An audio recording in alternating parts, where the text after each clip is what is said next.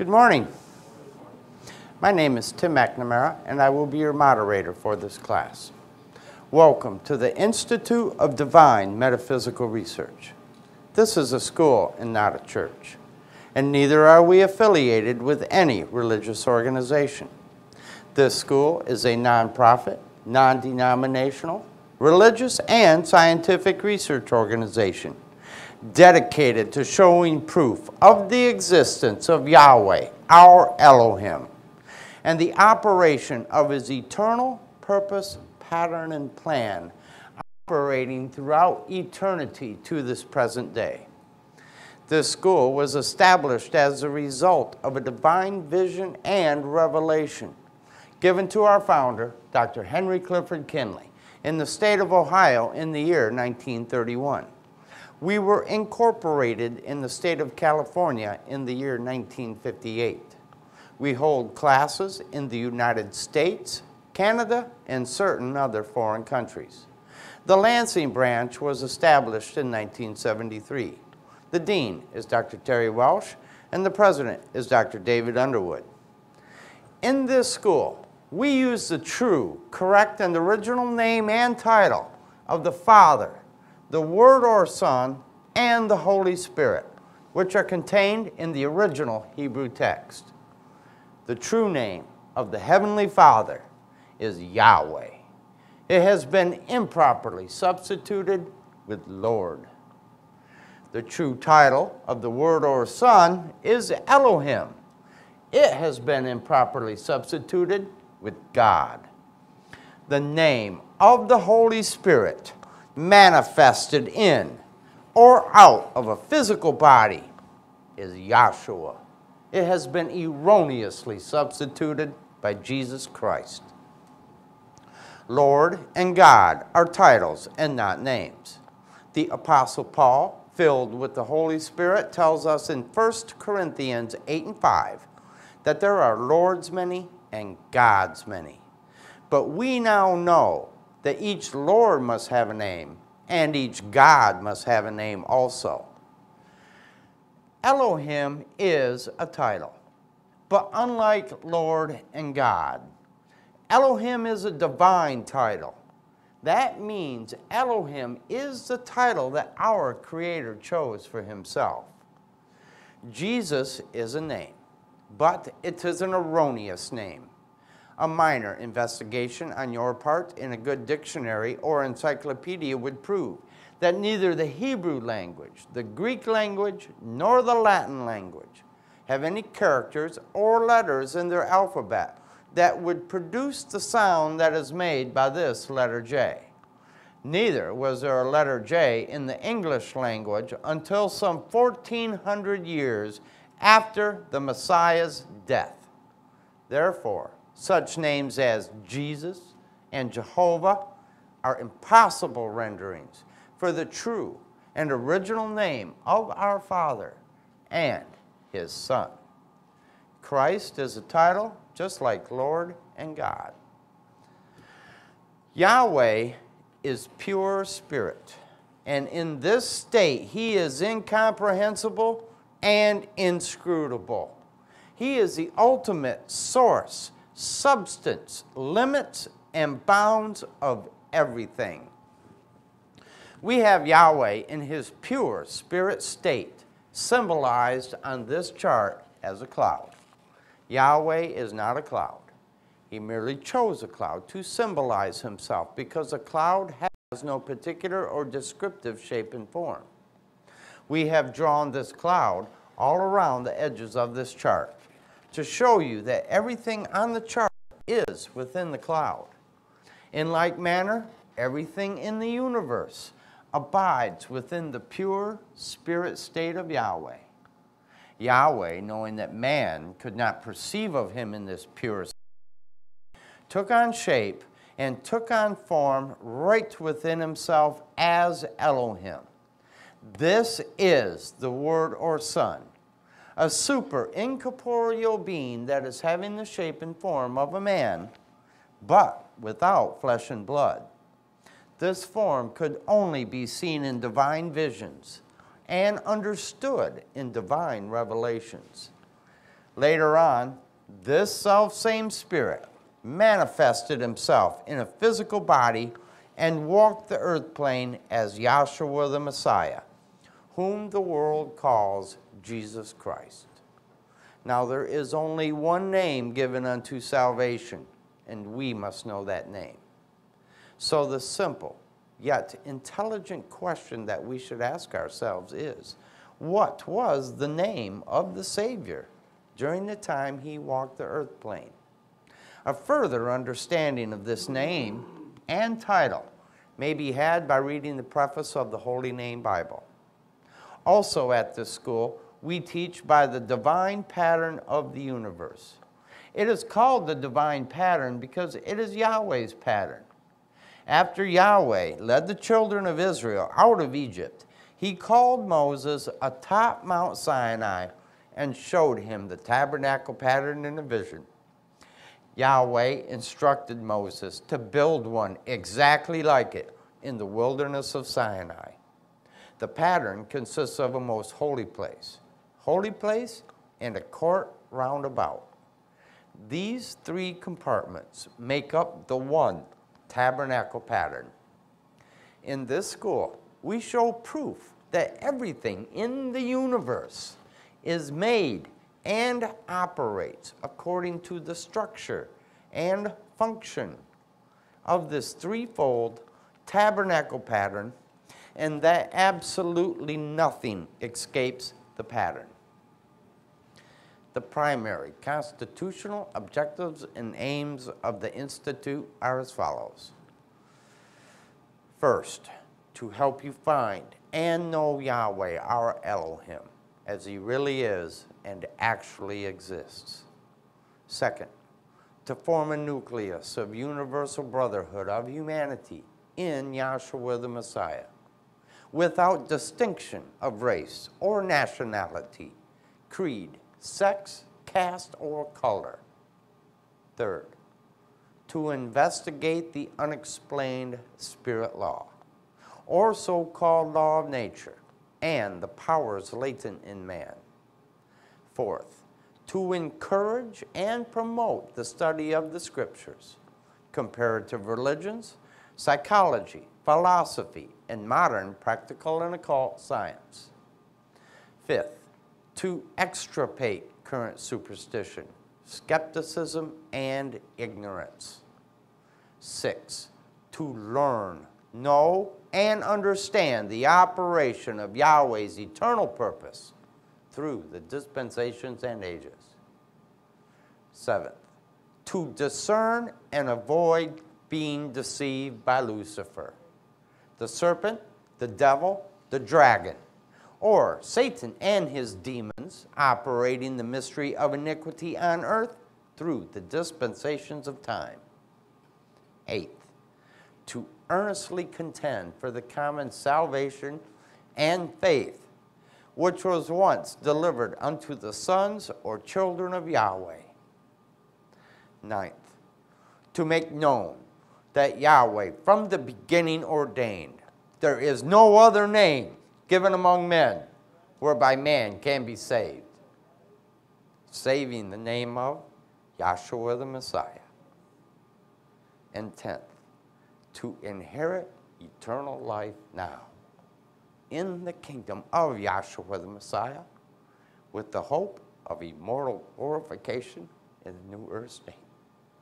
Our watchword is peace. Our slogan is speak the truth. At this time, we will have a prayer by Dr. Edward Bowman. Our scripture will be Isaiah, the 37th chapter, to be read by Dr. Danielle Anwar. We will have a couple selections from the choir. I will be doing the announcements at the end of class. And our readers for today is our secretary, Dr. Janice Welsh, and myself, Dr. Tim McNamara.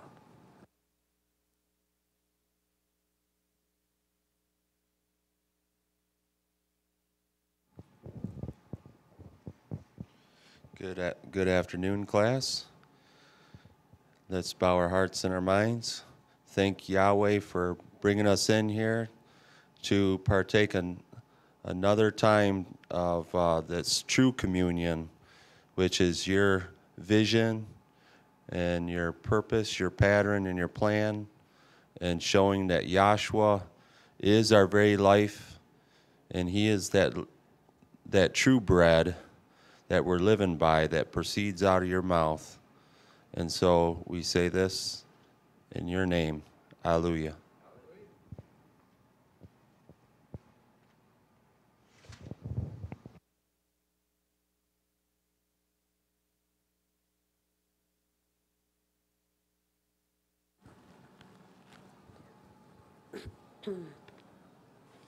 Good morning, class. I will be reading Isaiah, the 37th chapter, out of the King James Version Schofield Study Bible. I will be inserting the true and correct name of the Creator and his Son. Isaiah, the 37th chapter. And it came to pass, when King Hezekiah heard it, that he rent his clothes, and covered himself with sackcloth, and went into the house of Yahweh. And he sent Eliakim, who was over the household, and Shebna the scribe, and the elders of the priests covered with sackcloth unto Isaiah the prophet, the son of Amoz. And they said unto him, Thus saith Hezekiah, This day is a day of trouble, and of rebuke, and of blasphemy. For the children are come to the birth, and there is not strength to bring forth. It may be Yahweh thy Elohim will hear the words of Rabshakeh, whom the king of Assyria, his master, has sent to reproach the living Elohim, and will reprove the words which Yahweh thy Elohim hath heard.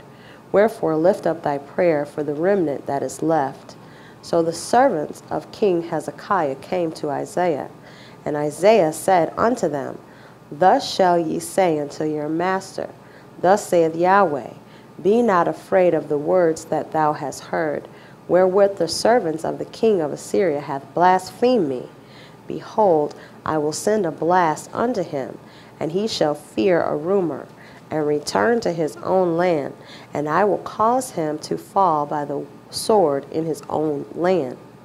So Rabshakeh returned, and found the king of Assyria warring against Libnah, for he had heard that he was departed from Lachish. And he heard say concerning Tirhakah, king of Ethiopia, He is come forth to make war with thee. And when he heard it, he sent messengers to Hezekiah, saying, Thus shall ye speak to Hezekiah, king of Judah, saying, Let not thy Elohim, in whom thou trustest, deceive thee, saying, Jerusalem shall not be given into the hand of the king of Assyria. Behold, thou hast heard what the kings of Assyria hath done to all lands by destroying them utterly. And shalt thou be delivered? Hath the gods of the nations delivered them, which my fathers have destroyed, as Gozan, and Haran, and Respheth, and the children of Eden, which were in Telassar? Where is the king of Hamath, the king of Arphad, and the king of the city of Sepharvaim, Hena, and Ivah? And Hezekiah received the letter from the hand of the messengers, and read it. And Hezekiah went up unto the house of Yahweh, and spread it before Yahweh. And Hezekiah prayed unto Yahweh, saying, O Yahweh of hosts, Elohim of Israel, that dwellest between the cherubims, thou art the Elohim, even thou alone, of all the kingdoms of the earth, that hast made heaven and earth. Incline thine ear, O Yahweh, and hear. Open thine eyes, O Yahweh, and see. And hear all the words of Sennacherib, Sennacherib, which hath sent to reproach the living Elohim. Of a truth, Yahweh, the kings of Assyria have laid waste all the nations and their countries, and have cast their gods into the fire. For they were no gods, but the work of men's hands, wood and stone. Therefore they have destroyed them. Now therefore, O Yahweh, our Elohim, save us from his hand, that all the kingdoms of the earth may know that thou art Yahweh, even thou only.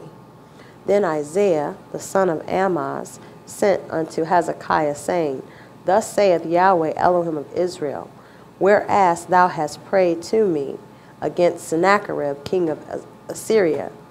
This is the word which Yahweh has spoken concerning him. The virgin, the daughter of Zion, hath despised thee, and laughed thee to scorn. The daughter of Jerusalem hath shaken her head at thee. Whom hast thou reproached and blasphemed? And against whom hast thou exalted thy voice, and lifted up thine eyes on high?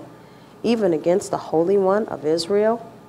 By thy servants hast thou reproached Yahweh, and hast said, by the multitude of my chariots am I come up to the highest of the mountains, to the sides of Lebanon, and I will cut down the tall cedars thereof, and the choice fir trees thereof, and I will enter into the height of his border, and the forest of his Carmel. I have digged and drunk water, and with the sole of my feet have I dried up all the rivers of the besieged places. Hast thou not heard long ago how I have done it, and of ancient times that I have formed it? Now have I brought it to pass, that thou shouldest be to lay waste, defenced cities into ruinous heaps. Therefore their inhabitants were of small power. They were dismayed and confounded. They were as the grass of the field, and as the green herb, as the grass on the housetops, and as corn blasted before it be grown. But I know thy abode, and thy going out, and thy coming in, and thy rage against me. Because thy rage against me, and thy tumult is come up into mine ears. Therefore will I put my hook in thy nose, and my girdle in thy lips, and I will turn thee back by the way by which thou camest. And this shall be a sign unto thee.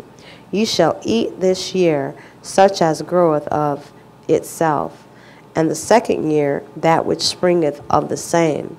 And in the third year sow ye, and reap the plant's vineyards, and eat the fruit thereof. And the remnant that is escaped of the house of Judah shall again take root downward, and bear fruit upward. For out of Jerusalem shall go forth a remnant, and they that escape out of Mount Zion. The zeal of Yahweh of hosts shall do this. Therefore, thus saith Yahweh concerning the king of Assyria, he shall not come into the city, nor shall an arrow there, nor come before it with shields, nor cast a bank against it. By the way that he came, by the same shall he return, and shall not come into the city, saith Yahweh. For I will defend this city to save it for mine own sake, and for my servant David's sake. The angel of Yahweh went forth, and smote in the camp of the Assyrians 185,000. And when they arose early in the morning, behold, they were all dead corpses. So Sennacherib, king of Assyria, departed, and went and returned and dwelt at Nineveh. And it came to pass, as he was worshiping in the house of Nisroch, his god, that Adremelech and Sharezer, his son, smote him with the sword. And they escaped into the land of Armenia. And Esarhaddon, his son, reigned in his stead. That was Isaiah, the 37th chapter, King James Version, Schofield Bible.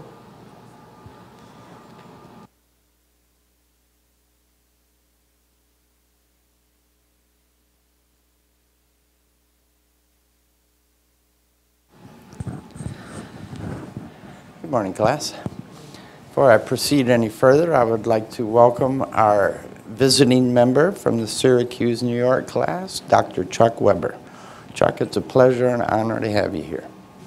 Glad you could join us. At this time, I would like to remind everyone to please quiet all cell phones and/or electronic devices so that class is not disturbed. Choir.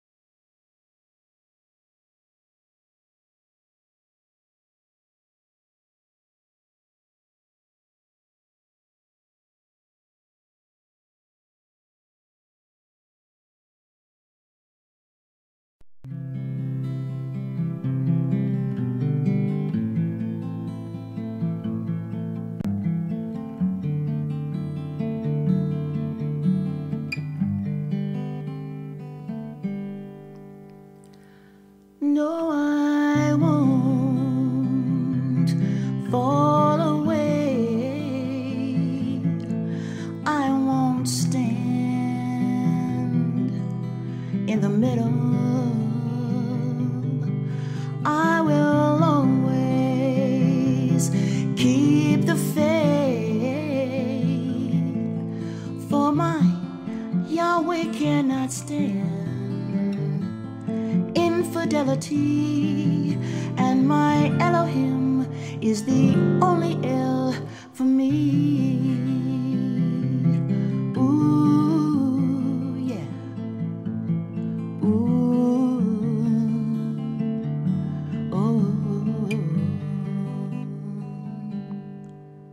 No, I won't turn away. I won't follow the prince of this world. I won't cheat myself of everlasting life.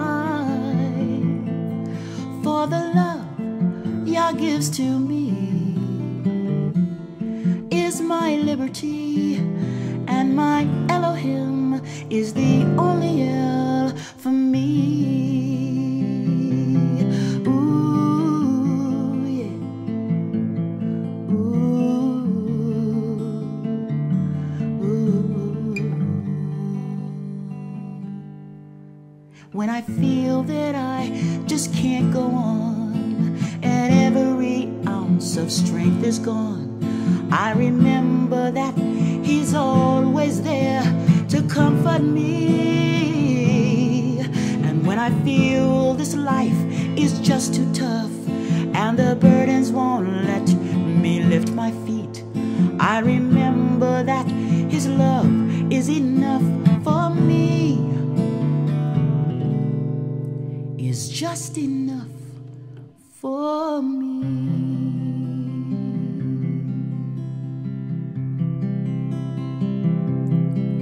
No, I won't fall away. I won't stand in the middle. I will always keep the faith, for my Yahweh cannot stand infidelity, and my Elohim is the only El for me.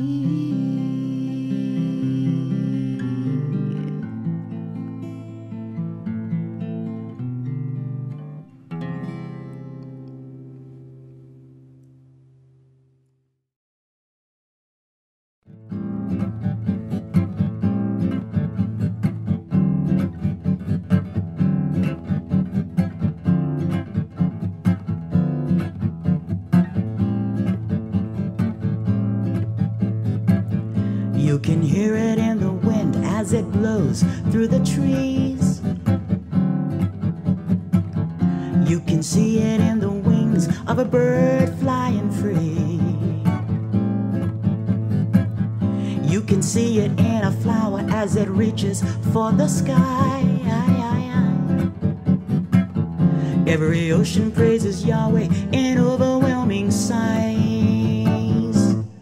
So let's sing hallelujah, let's sing hallelujah, let's sing hallelujah, let's sing, let's sing hallelujah, let's sing hallelujah, let's sing hallelujah, let's sing. His creation is a masterpiece no artist could touch. Oh no, no. Every color that he painted it with love. And his signature is seen on everything he made. Even you, for every breath you breathe his living name. So let's sing hallelujah, let's sing hallelujah, let's sing hallelujah, let's sing. Come on everyone, let's sing. Let every living thing, let every living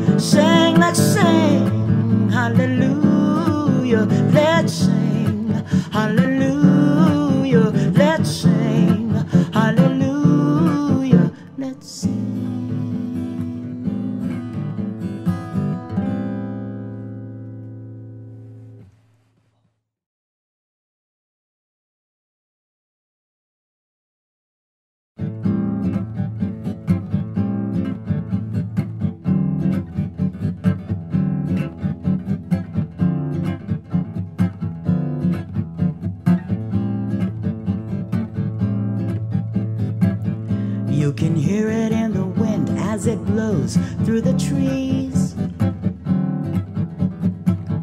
You can see it in the wings of a bird flying free. You can see it in a flower as it reaches for the sky. Every ocean praises Yahweh in overwhelming sighs. So let's sing hallelujah, let's sing hallelujah, let's sing hallelujah, let's sing, let's sing hallelujah, let's sing hallelujah, let's sing hallelujah, let's sing. His creation is a masterpiece no artist could touch. Oh no, no. Every color that he painted it with love. And his signature is seen on everything he made. Even you, for every breath you breathe his living name. So let's sing hallelujah, let's sing hallelujah, let's sing hallelujah, let's sing. Come on everyone, let's sing. Let every living thing, let every living thing praise his name. Come on, sing it all out loud, and let him hear it for miles around. Giving all your praise to Yahweh. So let's sing hallelujah, let's sing hallelujah, let's sing hallelujah, let's sing, sing, sing, sing, let's sing hallelujah, let's sing hallelujah, let's sing hallelujah, let's sing.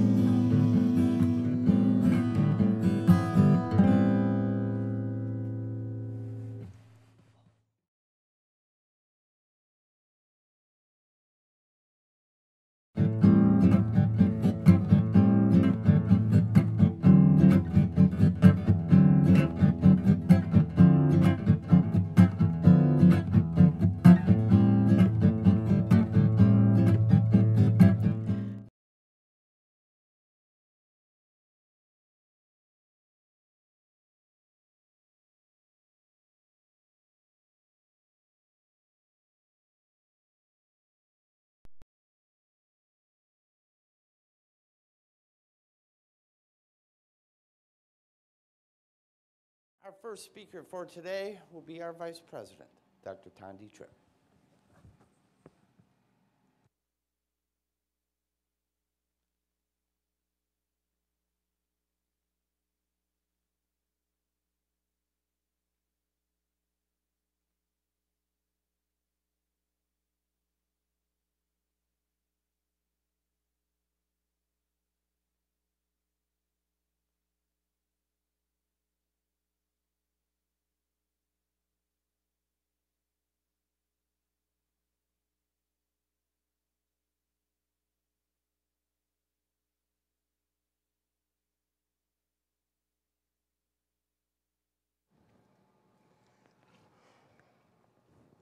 Good morning. It's always a pleasure to testify to some of the things I've learned in this class, and it's been a while, and I'm thankful and grateful to Yahshua because he has kept me and made himself known to me and caused me to continue to have faith in him. Not a blind faith, but a faith for sure. And I'm thankful to Yahshua for this. And a lot of things that's happening in the world, and we have been warned of these things, and they are really coming forth and coming quick. And it's so much, but we still, Yahshua being in us, still can focus on him. And he's causing us to see the things that are going on within ourselves as well as in the world and around us.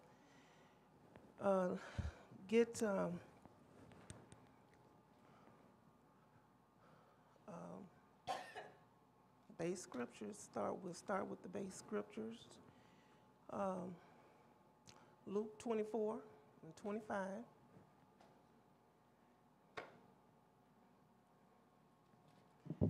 Luke 24 and 25. And John 5 and 39.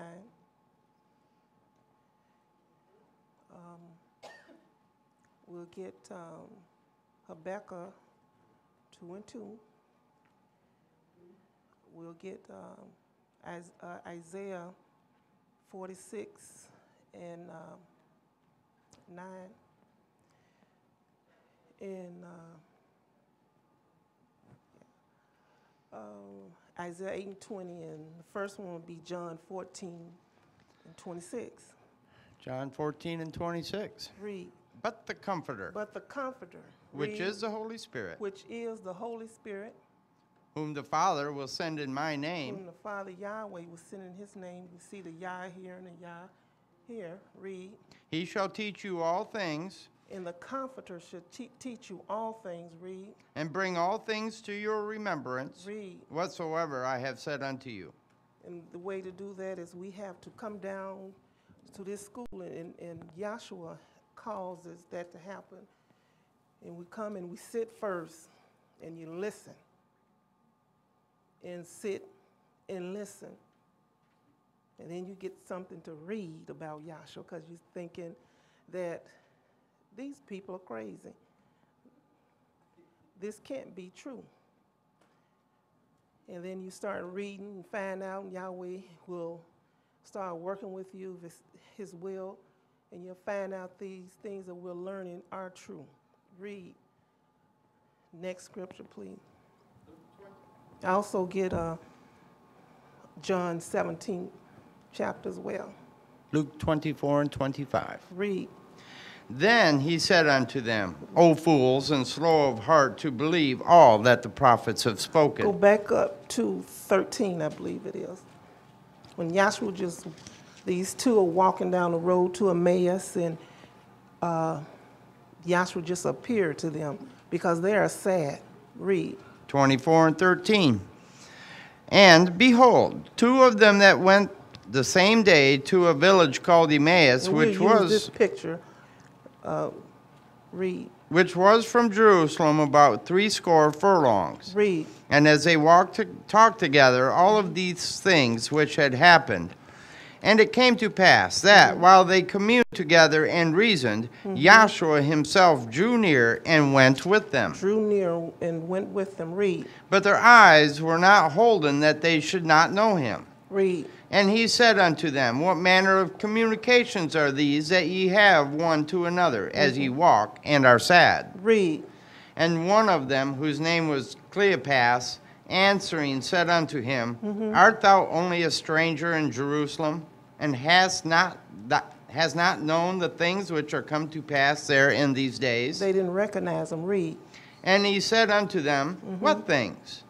And they said unto him, Concerning Yahshua of Nazareth, which was a prophet, mighty in deed and word before Elohim and all the people, and how the chief priests and our rulers delivered him to be condemned to death, and have crucified him. And Yahshua had talked about that when he walked the earth plane, but they didn't understand. Read. But we trusted that it had been which he should have redeemed Israel. And beside all this, today is the third day since these things were done. Read. Yea, and So he certain rose women, the third day according to the scriptures. Read. yea, and certain women also of our company made us astonished, which were early at the sepulchre. And when they found not his body, they came, saying that they had also seen a vision of angels, which said that he was alive. And certain of them which were which were with us went to the sepulchre and found it even so as the woman had said. But him they saw not. Then he said unto them, O fools and O slow of fools heart, of slow of hearts, read, to believe all that the prophets have spoken. read. Ought not the Messiah to have suffered these things, and lo, enter into his glory? Read. And beginning at Moses said and that- all the And prophets, he said, beginning at Moses, read, and all the prophets, and all the prophets, read. he expounded unto them in all the scriptures concerning the things of himself. He expounded unto them or went into great details, the things concerning himself, Yahshua. Next scripture, please. Isaiah 8:20. To the law and to the testimony. And this is Isaiah speaking, says, to the law and to the testimony, read. If they speak not according to this word, If they speak not according to this word, It is Yahweh Elohim, read, it is because there is no light in there them. is no light or no understanding. Next scripture, please. Isaiah 46:9. Is that the remember? Remember the former things of old, Remember the former things of old, read. for I am El, and there is none else. For I am El, Yahweh Elohim, read, and there's none else, read. And I am Elohim, and there is none like me. Declaring the end from the beginning, and from ancient times the things that are not yet done, saying, my counsel shall stand, and I will do all my pleasure. Okay, next scripture. Habakkuk 2:2. Read. And it's Habakkuk here, and a lot was going on in his time. Read. And Yahweh answered me and said, Write the Yahweh vision, answered me and said, read. write the vision, Write the vision, read. and make it plain upon tables, Make it plain upon tables, read. that he may run that readeth it. Read. That is For the vision is yet for an appointed time, appointed time. but at the end it shall speak and not It lie. will speak and not lie. Though it tarry, wait for it, because it will surely come. It will not tarry. Okay, now, Dr. Henry Clifford Kinley had a divine vision and revelation from Yahweh Elohim. And this teaching is the result of his vision. Now, get the next scripture, please. John 17:3. Read. I'll start at 1. These words spake Yahshua and lifted up his eyes to Okay. heaven. And it was getting time for Yahshua to go down the road to Calvary. Read. Start And- over. These words spake Yahshua and lifted up his eyes to heaven and said, Father, These words spake Yahshua and lifted up to heaven or within himself. Read. and said, Father, the Father. hour is come. Read. Glorify thy Son, that thy Son also may glorify thee. As thou hast given him power over all flesh, As thou, Yahweh, has given Yahshua power over all flesh. Read. that he should give eternal life That he should give eternal life. Read. to as many as thou hast given To him. as many as thou, Yahweh, has given him. Read. And this is life eternal. And he's talking about himself. If you want eternal life, you have to go to Yahshua. He said this, talking about himself. Read. this is life eternal, This is life eternal. Read. that they might know that That they may know that thou only art the true El, thou only is the true El, and Yahshua the Messiah, and Yahshua the Messiah, whom thou hast sent. whom thou, Yahweh, have sent. Okay. Now, I don't know, Alice, you may have to help out with reading. A couple others may, and I won't go through the whole thing because we have Chuck here.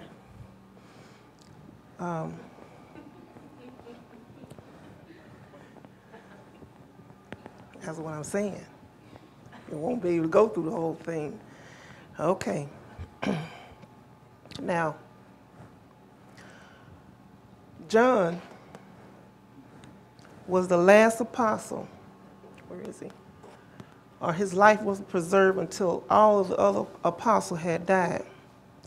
Get John 21, 20 through 23. So that he may be in the Isle of Patmos on the mount, to be another witness to the things that Moses had seen in his vision in the cloud atop Mount Sinai. Moses, looking at the purpose plan of Yahweh Elohim from the beginning to the end, including the creation of heaven and earth. And the Apostle John's looking from the end and back to the beginning. He's looking back. He's not looking into the future as the church people read it. John. John 21 and 20. Read. Then Peter, turning about, seeing the disciple whom Yahshua loved, followed. Okay. Now Peter, read. Turning.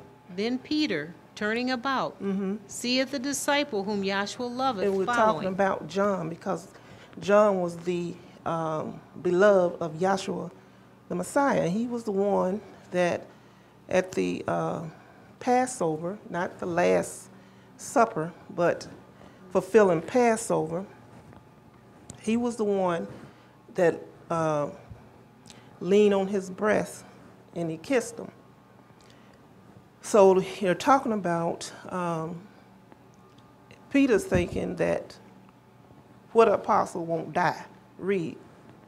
Which leaned on his breast at supper and said, Rabbi, which is he that betrayeth thee? Peter, seeing him, saith to Yahshua, Rabbi, and what shall this man do?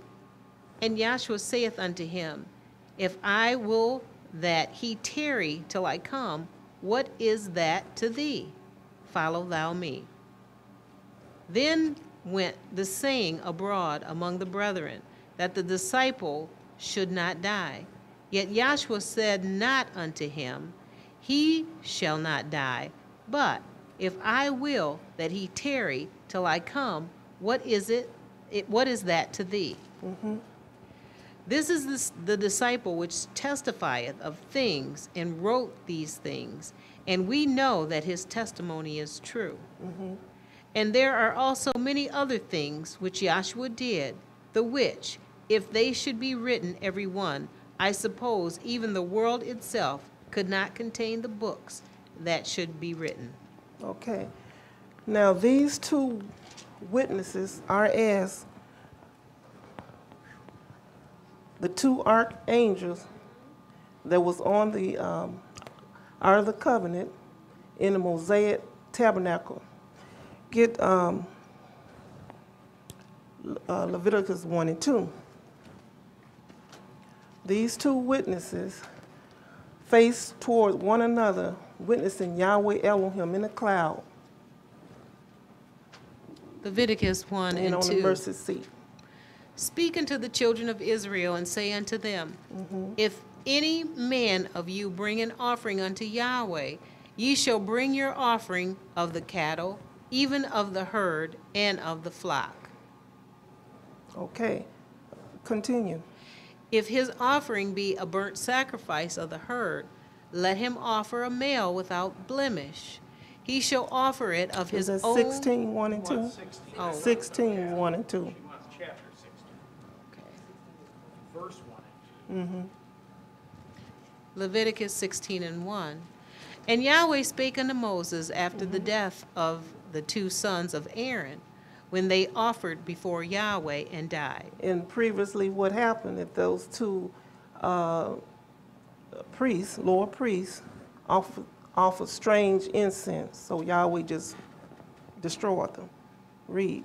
And Yahweh said unto Moses, Speak unto Aaron thy brother, that he come not at all times into the holy place within the veil, before the mercy seat, which is upon the ark, that he die not. For I will appear in the cloud upon the mercy seat. Okay. Now John, in his vision revelation, witnessing the lamb down here in Egypt, and get a sacrificial lamb that was offered up down here in Egypt. Get Exodus 12, 3 through 11 and 29 and 30, please. Now, John is looking back, and he is seeing, witnessing. Read. Exodus 12 and 3. And 11 and 8 also of Revelation. 12 and 3. Speak ye unto all the congregation of Israel, saying, In the 10th day of this month they shall take to them every man a lamb according to the house of their fathers, a lamb for a house. And if the household be too little for the lamb, let him and his neighbor next unto his house take it according to the number of the souls. Every man according to his eating shall make your count for the lamb. Your lamb shall be without blemish, a male of the first year. And ye shall take it out from the sheep or from the goats. And ye shall keep it up until the 14th day of the same month. And the whole assembly of the congregation of Israel shall kill it in the evening. Now, when Yahshua the Messiah fulfilled that, because the whole congregation of Israel said, crucify him, crucify him. Now, continue. And they shall take of the blood and strike it on the two side posts and on the upper door posts of the houses wherein they shall eat it. And because Yahshua the Messiah was struck with the crown of thorns on his head, nails in his hands and feet. Read.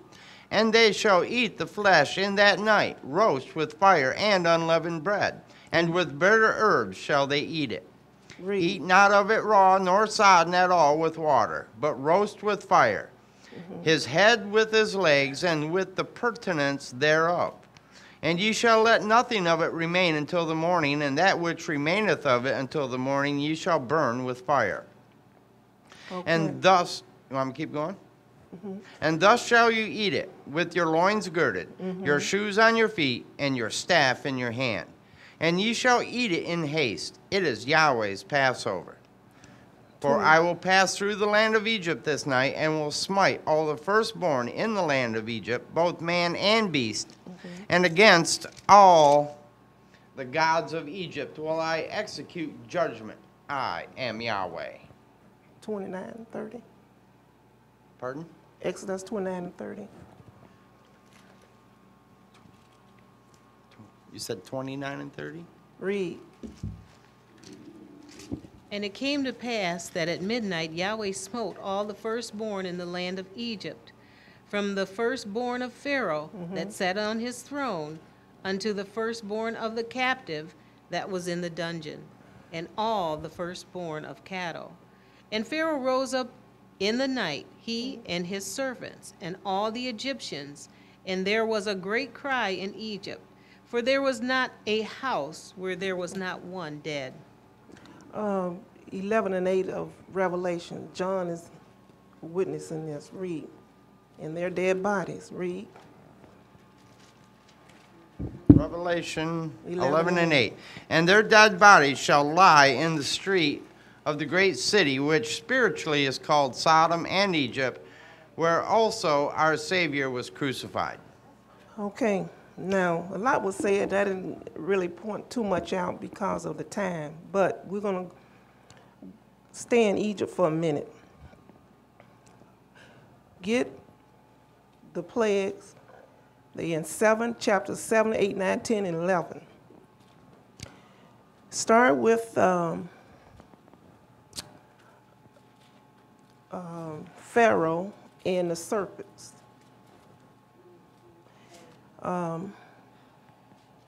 Also, we need Ezekiel 9, Revelation 9,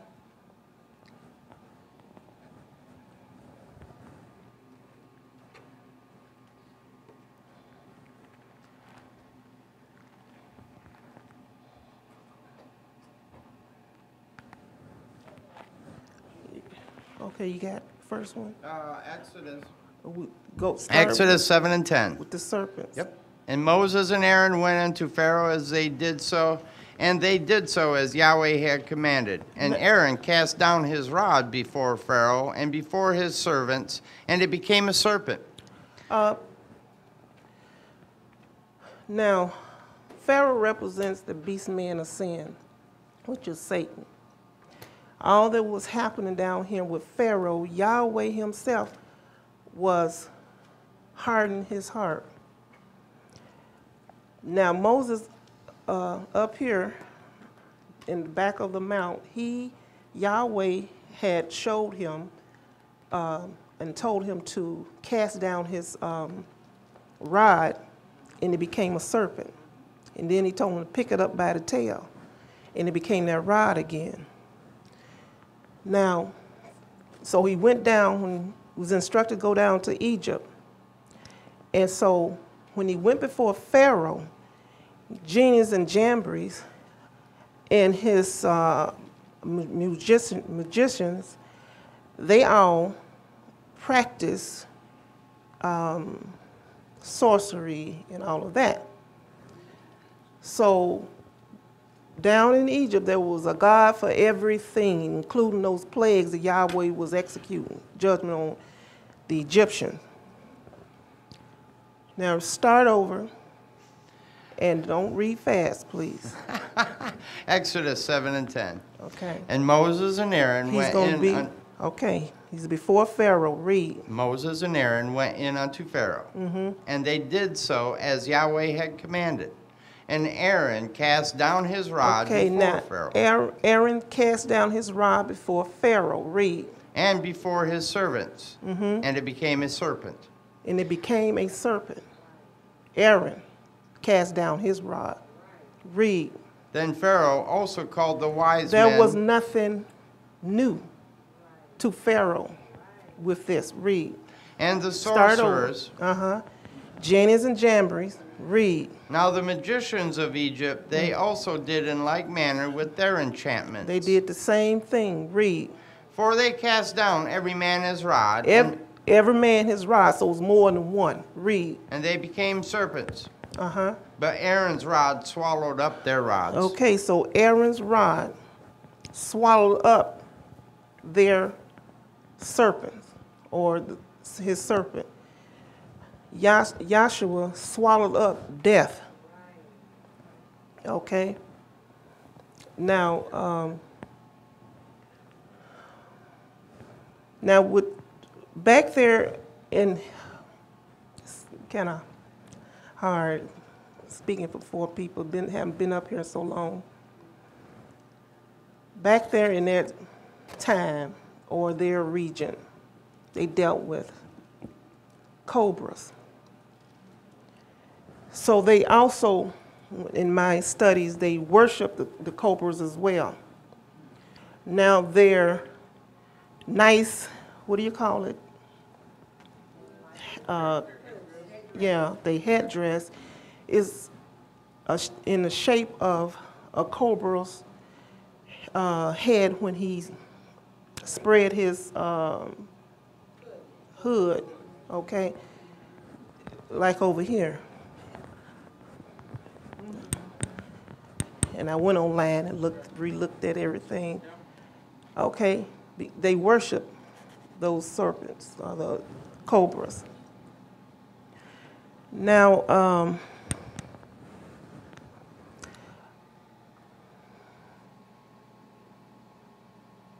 also you have cobras will eat their own. That's like Satan. He'll use you and he'll get rid of you. Now, you also have spitters. Get my pad right behind you, that purple pad.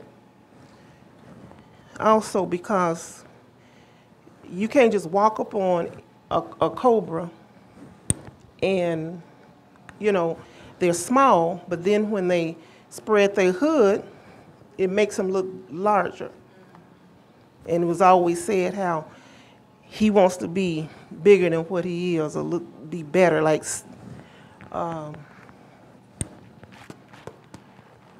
Saturn here representing Satan with these rings around it.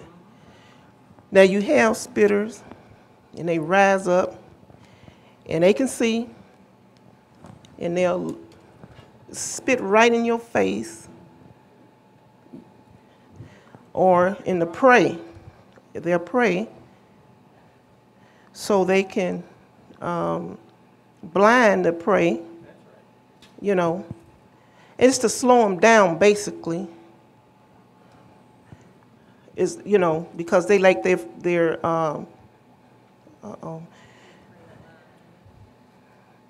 they like their, yeah. Is the corn working? No. He's not working today? You can't get the internet?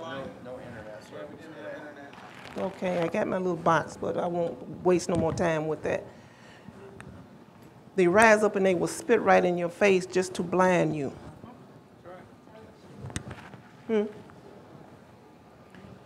Oh, I was going to show the picture. I have it all on my pad. Spitters, yeah. And how he's standing there and he just spits you right in your face. To just show you another example of Satan. Now let's move on. Now the plagues, Yahweh is executing judgment down on Egypt. Yeah, that's the one I have too. You know, and Yahweh put everything in the earth plane for a reason. There's the spitters, you see, and they'll spit right in your face, blind you, and then swallow you up.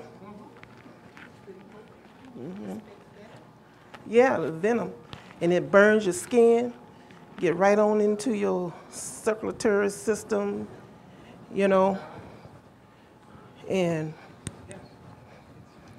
that's him with his head, his hood out. Thanks, Cheryl. So when and people have snakes and things for pets, you know, and thinking they can be a good pet, but if they get hungry and you don't feed them, they will eat you up. Now, what kind of pet is that? Yeah, and the children. And there's stories of snakes swallowing up babies, you know. But when you look at the attributes of a snake, it's showing you Satan, cold-hearted, have no feelings, don't care about you, don't have no love, cold-blooded creatures. Now, let's get to the plagues 7 and 19. Now, the first plague was, before we get there, going over to Ezekiel, because back here they had to take out a lamb, and that they had to eat the lamb, and that lamb had to be in there. They had to do it and eat it in a house. Well, the true house we're really talking about is yourself. You have to have Yahshua in you. This is what the house represents. Your soul is within, and this is the physical body made of the dust, and your soul is within the house. And they had to eat that lamb. Now over here with Ezekiel, you got it? Now over here with Ezekiel, what happened is the previous chapter, Ezekiel 9 and 1. Chapter 8. Oh, you want Just hold it right there. The previous chapter, what was happening, and Yahweh told the children of Israel before they crossed over not to mix with those other nations. He told them that.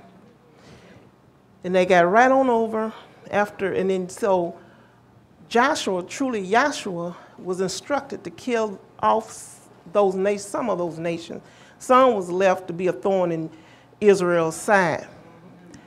He told them to kill, well, I won't use the word kill, I said destroy,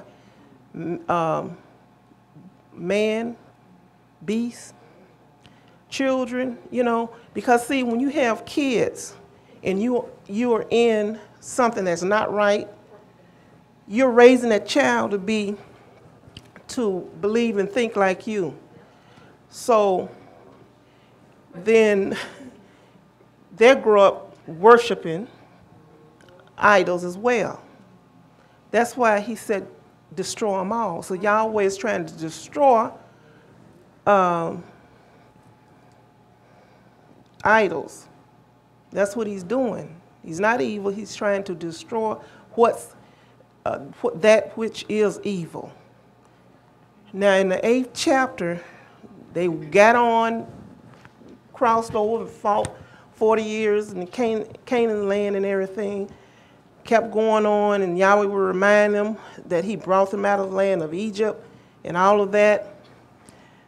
And they kept wanting to be like the other nations. And they got down in Isaiah time, and in the temple, they started in their own chambers as well, worshiping other idols.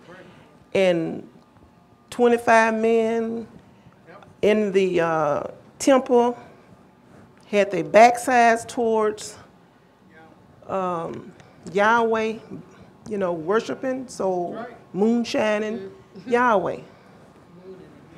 That's what happened, what was happening. Isaiah was shown in that chapter. Now in the 9th chapter, Yahweh had enough. Read maybe it is the ink horn. All right, read. Ezekiel 9:1. He cried Another also ceiling. in mine eyes with a loud in my ears with a loud voice, Kind of saying, loud, Janice, please. Read. Cause them that have charge over the city to draw near, even every man with his destroying weapon in his hand. And behold, 6 men came from the way of the higher gate, which lieth toward the north, and every man a slaughter weapon in his hand. And one man among them was clothed with linen, with a writer's inkhorn by his side. And they went in and stood beside the brazen altar. And the glory of Elohim of Israel was gone up from the cherub thereupon he was, to the threshold of the house. And he called to the man clothed with linen, which had laid the writer's inkhorn by his side. And Yahweh said unto him, Go through the midst of the city, through the midst of Jerusalem, and set a mark upon the foreheads of the men that sigh and that cry for all the abominations that be done in the midst thereof. And to the others he said, In mine hearing, Go ye after him through the city and smite. Let not your eye spare, neither have ye pity. Slay utterly, old and young. All right, go back to that verse again, Janice, please. And to the others he And to the others, you have the one in the middle, representing Yahshua the Messiah. Then you have the 6 on the side, right? You kind of like this.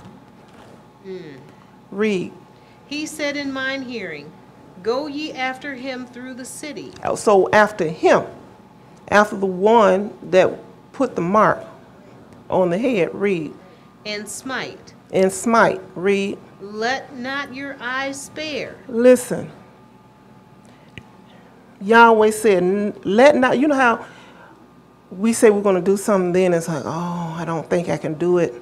You got to be strong. Yahshua said, let not your eyes, what? Spare. Spare. Read. You have to do what Yahshua say. You know, it's not no feelings involved. You just got to follow suit. You know, you just got, not follow suit, but you got to, you know, obey. Do what Yahweh tell you. Read. Neither have ye pity. Have no pity. Read. Slay Because utterly. they have done something, Israel, whom Yahshua, Yahweh loved, went after these idols after he read down the 10 Commandment law to them, saying, Hear, O Israel, Yahweh, our Elohim, have brought you out of the land of Egypt, out of the house of bondage. Have no Elohims before thee. Read. Utterly. Slay utterly, old and young. Old and young, Both maids and little children. maid and little children. And women. Read. But come not near any man upon whom is the mark. And begin at my Read that or sanctuary. go back. Read that again. The Slay. previous. Slay utterly, Slay and utterly. young. Old and young. Read. both maids and little children, Read.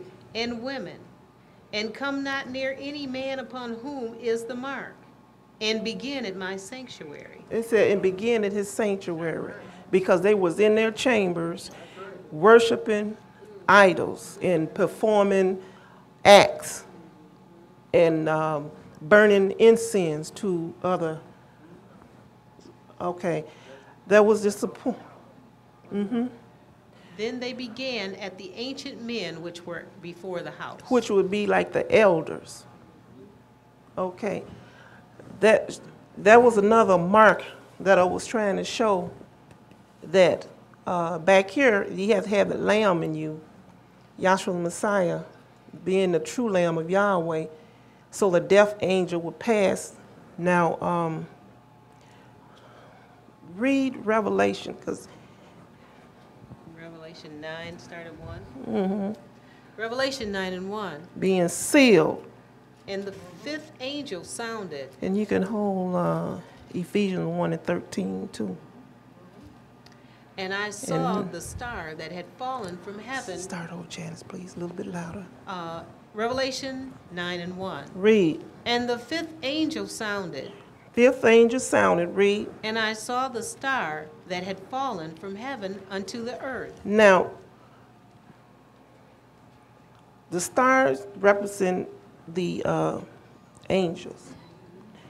So we have and learned how Lucifer was in heaven and he was cast down into the unfinished earth. And John is seeing this. Read. Because his name was Lucifer, meaning light barrier. Now, he was beautiful. So when he came to Eve as an angel, he didn't come in looking like a snake to scare her. Now, if you want to deceive somebody, you got to be clever about it. And you're not going to be intimidating. You're not going to be, and you're going to be nice. We got a lot of nice people in the world, but the heart is darkened. It's what's in the heart that Yahweh is looking at. Now, we can dress this body up and make it look nice and cute, and you can look in the mirror and say, I'm cute. And I tell some children that I know, when they misbehave and want to treat each other bad, I try to tell them to be kind to one another as one of their rules. And they have to be shown that. But they're not being shown at home. That problem is they're not being shown to be kind and loving at home. And we're learning some really bad situations are happening to children in the homes that you just sit down and cry and wonder why it takes so long for them to get up out of the seat, to get off the bus. Look, hurry up. They don't want to go home. They like someone being kind to them. But it's what's in the heart. The true kindness is within. Read. From heaven unto the earth. And to him was given the key of the abyss. The bottomless pit. To just go and do what he wants. That Yahweh allow. Read. And he opened the abyss, and there arose a smoke out of the pit, and as the smoke of the great furnace, and the sun and the air were darkened by reason of the smoke of the pit. And there came out of the smoke locusts upon the earth, and upon them was given power, as the scorpions of the earth have power. And it was I want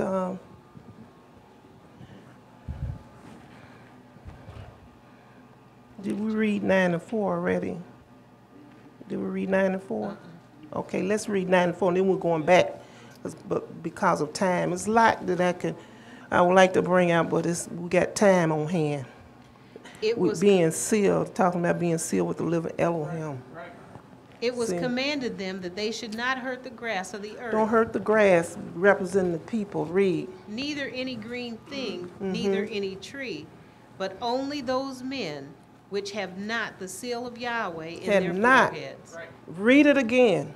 And it was commanded them that they should not hurt the grass of the earth, Read. neither any green thing, Read. neither any tree, but only those men which have not the seal of Yahweh in their foreheads. Okay.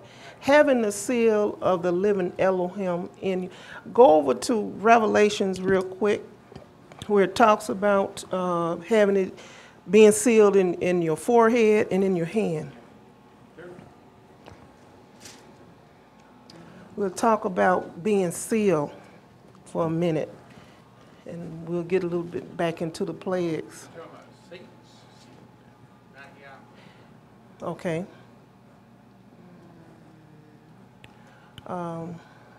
Revelations, Well, is it 7 and 3? but you're talking about Satan's seal. You also I want that too. chapter 14:1, and it talks about being sealed in your forehead and in your right hand or hand. Yeah. But we're going to talk about it, you know. You got it? Anybody have it? Let's read Well, it. it's in 13:6. No, 13:6 through 14:1. That'll probably take care of it. 13. I'm sorry, not 6. 16. 16. Chapter 6. 13, start at verse 15, if you wish.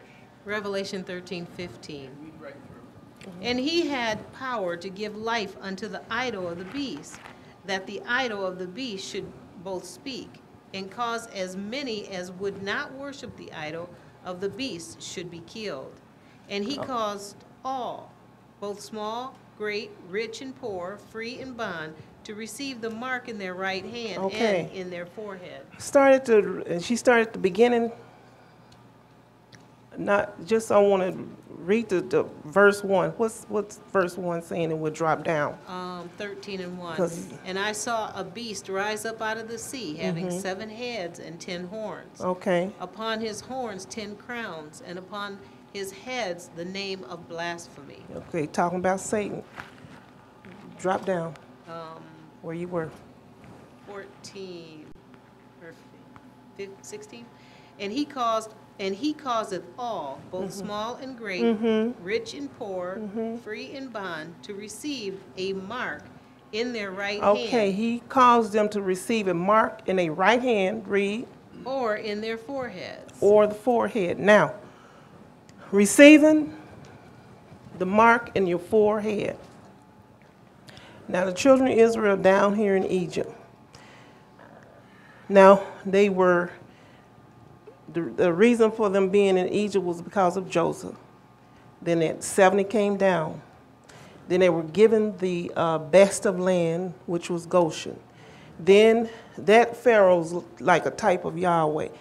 Then when that Pharaoh and Joseph died, then uprose a Pharaoh knew not Yahweh.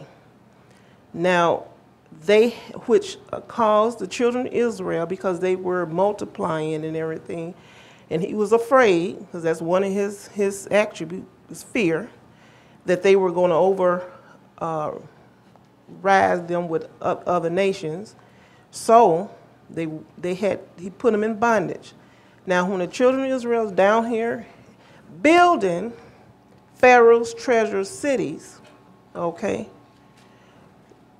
that all they knew. That's why when they came out in the wilderness of Sinai and they built this golden calf, which is a god, Boris, I believe, and that was in them. That's all they knew, because all they did down here was build Pharaoh's treasure cities, and they and all the gods and all of that. So when you talk about John writing here, receiving the mark in your forehead, meaning that, okay, for us, we have the image that we want in our minds. We're talking about in our minds. Right. We want the living Elohim. We no more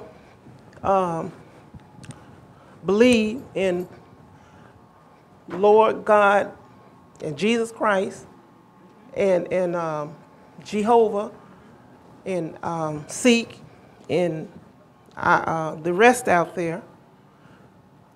That was in our foreheads, okay? So the children of Israel, all they knew was what they were told to do was build Pharaoh's treasure city, build all of those idols that was in them. They didn't know how to act right because they was down here being instructed by Lucifer or Satan, basically. So in the right hand or in the hand, you take in your hands to build idols and fashion it. So down here today for us, we don't have to work up on salvation. We don't need the statue of the Virgin Mary anymore. They had so many. We don't need the statue of St. Christopher, St. Joseph. They're idols. And we at one time believed in that. Praying on your knees to these statues. I remember seeing people in the church, in the Catholic Church, when they come in, that's what you do. You go right up to the Virgin Mary and you kneel to that statue that cannot live, have no breath, have nothing, cannot do anything for you. And they pray the rosary before the statue. They go before the statue of Jesus, okay? They built it with the hands. That's being marked, having it marked, your hand being marked, because you were fashioning it. And we've come down here and learned that you become free once you come down here and start learning of Yahweh Elohim through his son, Yahshua the Messiah, that we was not under no law, and we didn't have to try to keep anything for your salvation, do anything. The church still believes you got to do something for your salvation. You don't have to, it's free. Okay, now, that's one being sealed, but with Lucifer. Now, I recall a long time ago, and they were predicting around this time that you have to receive the mark of the beast in your right hand in order to purchase anything. You remember them talking about that at some point? But we understand, thanks be to Yahshua, what that means. You don't have to have received, like if you want to buy something from Myers, you got to have the mark of the beast and show that mark, you know. So anyway, let's go over back to the plagues. Now, 7 and 19, the first plague was the plague of the water, Nile River, turning to blood. Well, it was they worshipped that because of the fertility, that what they believe, and when what's her name? Come on, y'all. Pharaoh's daughter was bathing in the Nile River. She wanted, a baby, so she believed if she bathed in that water, that she would get a baby or get pregnant. Well, then she saw Moses that was in the flags, in the ark by the flags. So that's what Yahweh did. Read. He turned the water, and then the first 3 plagues were on everybody, so they had to collect their water, but he did read. 7:19. 7 and 19, Exodus. And Yahweh spake unto Moses, saying, Say unto Aaron, Take thy rod, stretch out thy hand upon the waters of Egypt, upon the streams, upon the rivers, and upon their ponds, Upon the streams, the rivers, their ponds, read. and upon all their pools of water, All their pools of water, read. that they may become blood, Read. and that there may be blood throughout all the land of Egypt, both in vessels of wood and in vessels of stone. And Moses and Aaron did so as Yahweh commanded. And he lifted up the rod and smote the waters that were in the river, in the sight of Pharaoh, and in the sight of his servants. And all the waters that were in the river were turned to blood. So when they went digging for, when you read further on, and when they went digging for water, it turned into blood, or any vessel that they had in the chambers turned to blood. Yahweh is executing judgment on Egypt. Go to the next. You got a number in your book? I do not know. Frogs. Now, what Frogs was are in the here. water, because there was a stench that went all across Egypt, never before. Because when you have in that water, first of all, it was blood, turned to blood, and blood doesn't smell too nice.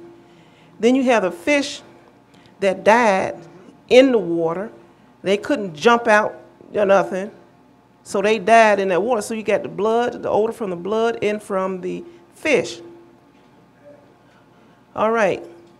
Then Pharaoh will always say at the, when he couldn't take it anymore, that he would let the children of Israel go and everything. But Yahweh will keep telling Moses he's going to harden his heart. Frogs. You got frogs that are in the water. So they jumped out. Read.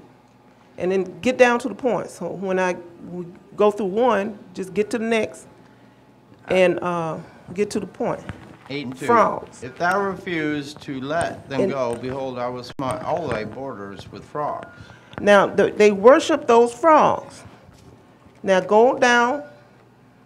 They turn frogs everywhere, jumping out of the ovens and everywhere. Come on now.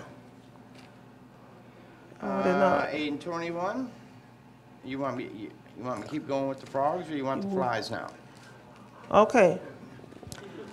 8 and 21. What- Else, if thou wilt not let my people go, behold, I will send swarms of flies. Okay, upon you thee. had the blood turned, the water turned to blood, and you got the frogs jumping out all over the place, everywhere. I mean, they're everywhere. There's no peace, no rest. Read. Well, now we got flies. Yeah, flies. And they are so, I can stand flies. You got flies that bite, and they're just a pest. So you got swarms of flies. Read, please. Yeah, where we were. Sorry. And the thing of it was, we forgot the Janus and Jambres, they would try to do the same. In fact, they did.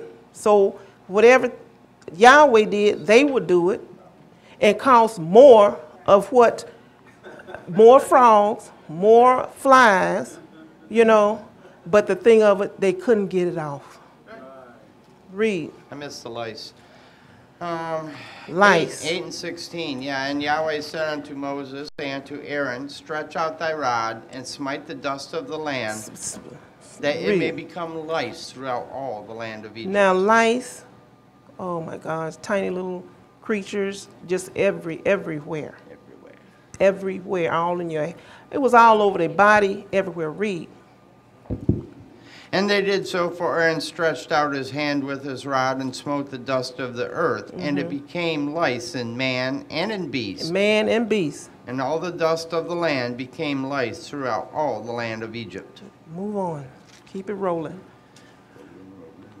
We got lice, flies. now we got flies. Get to the, Flies outside.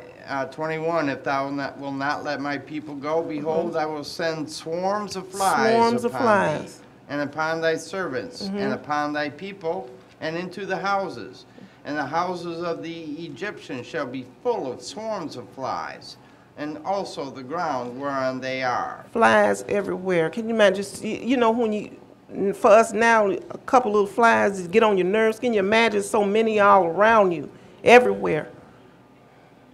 And I will sever the land of Goshen in that day, in which my people dwell, that no swarms of flies shall be there. Okay. To the end thou mayest know that I am Yahweh in the midst of the earth. Yahweh's executing judgment over Egypt. He's causing this. And when they couldn't take it no more, Pharaoh would say, I'll let the people go. Yahweh said to Moses, I'm going to harden your heart, Pharaoh's heart, because he's showing Pharaoh who he is. Read. 9 and 3. Behold, the hand of Yahweh is upon thy cattle which is in the field. Now the cattle, talking about bulls, right? Yep.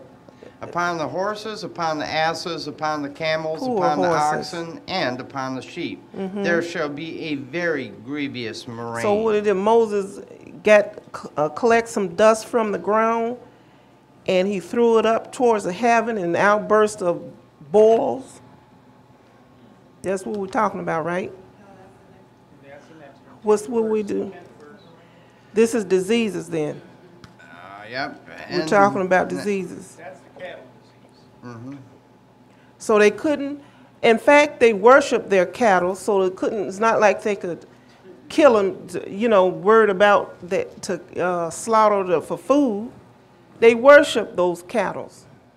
That's why he's just destroying idols. Read. 9 and 10.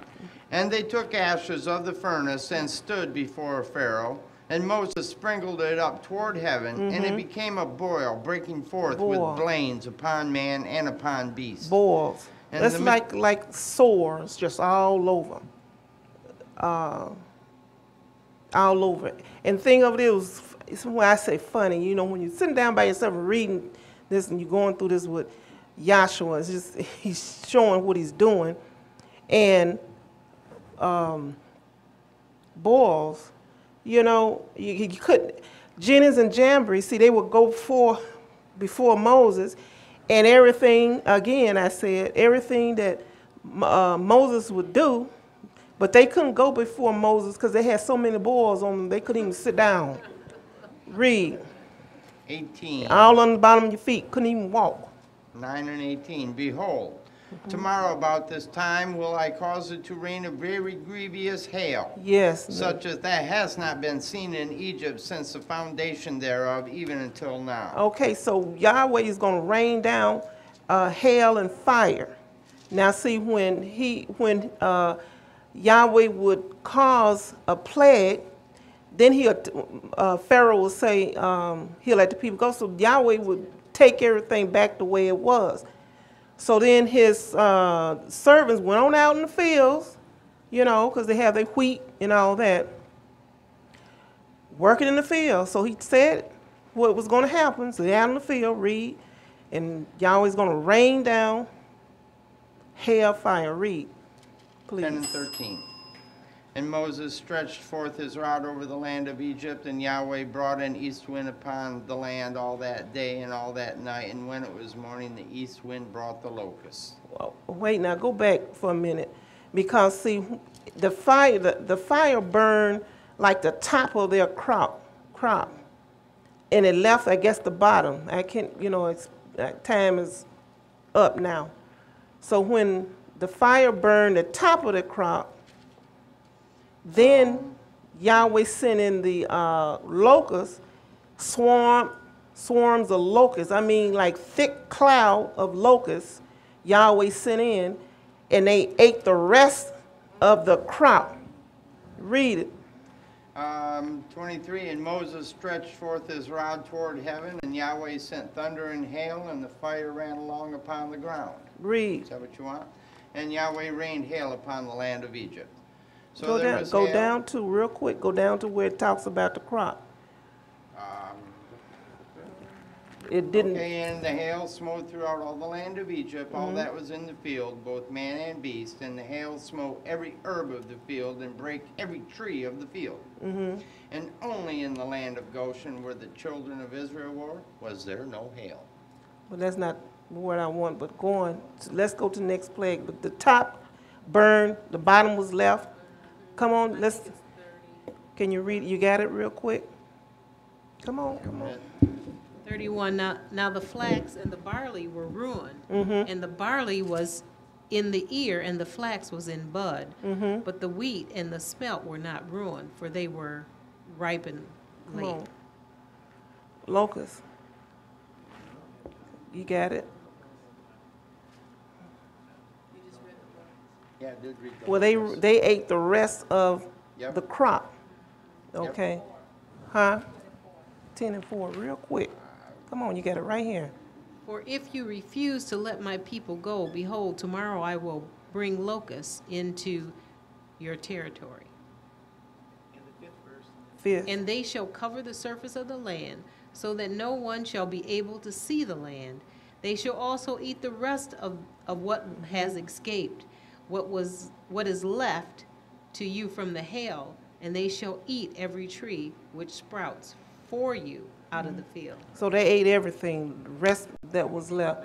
Now, when the locusts came, and I'll be down, when the locusts came and I saw this, they come in a thick, dark cloud until they just cover the sun. And they are so quick and fast. And they get down in that crop and they just eat away. And when they finish, there is nothing left. But again, Yahweh is executing judgment on Egypt. Hallelujah.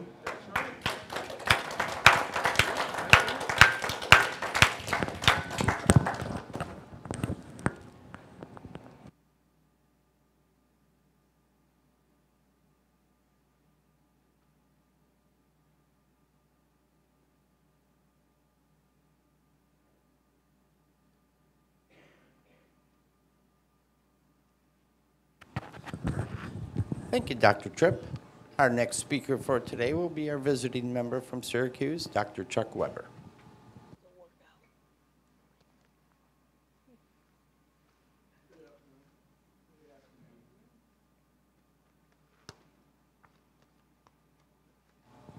Okay, let's go over to Isaiah 46, 9 and 10.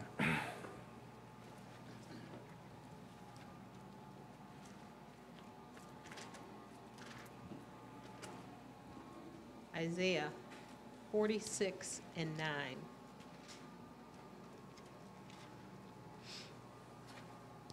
Remember the former things of old, for I am El, and there is none else. Okay, so now the previous speaker was going back to the former things of old, you see.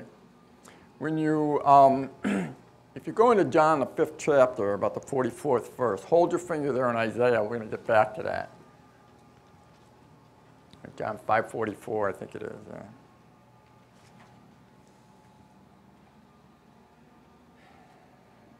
John 5 and 44.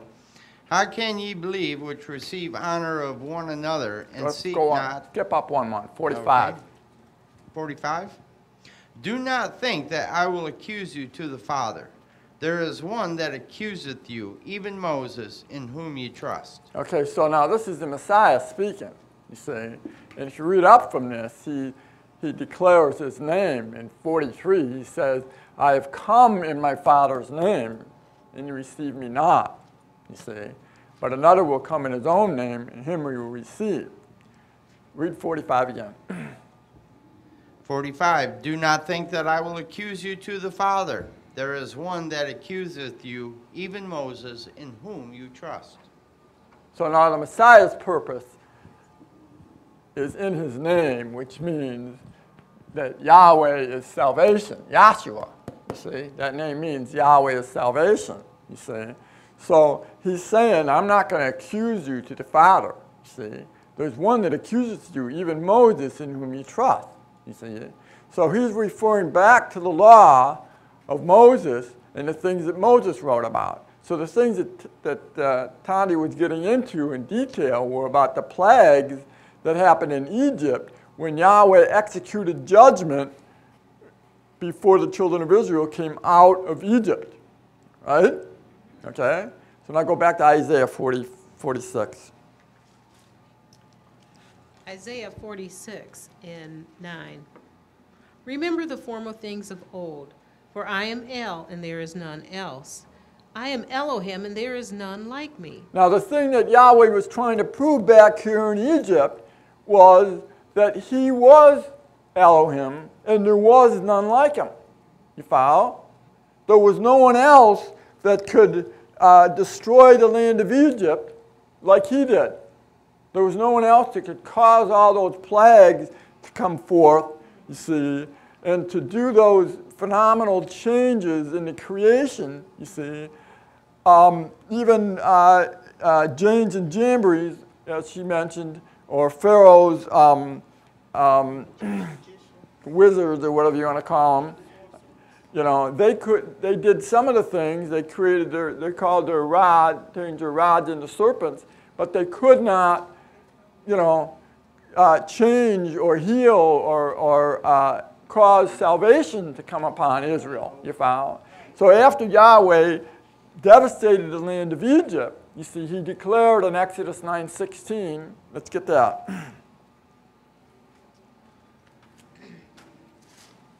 Exodus 9 and 16. And in very deed for this cause have I raised thee up, for to show in thee my power, and that my name may be declared throughout all the earth. So who did he raise up? Who is he talking about? Pharaoh. Talking about Pharaoh, right?